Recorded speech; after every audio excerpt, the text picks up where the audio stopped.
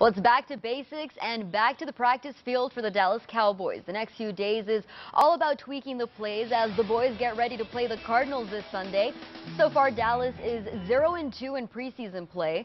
While these games don't matter on paper anyway, they sort of do. Coaches say a losing streak in preseason can leak into the regular season, and that's never good. The guys hoping for a W against Arizona.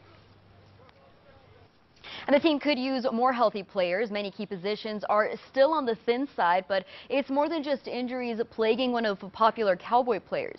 Babe Laufenberg explains in tonight's Silver When you Star play for an report. NFL team, dealing with injuries comes with the dinner.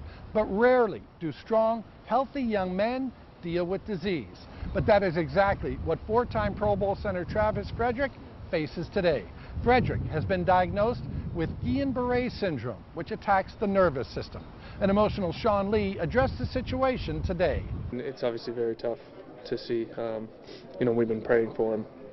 If there's anybody who can fight through something like this, it's Travis. He's such an unbelievable person, such an unbelievable teammate, and he's been an unbelievable friend to me. I just told him to, get his rest and just make sure that, he does everything that they ask of him, and, we're going to be looking forward to getting him back. Listen, you're never going to replace, a Pro Bowl center like that and someone with football IQ that he has and the energy he brings, but,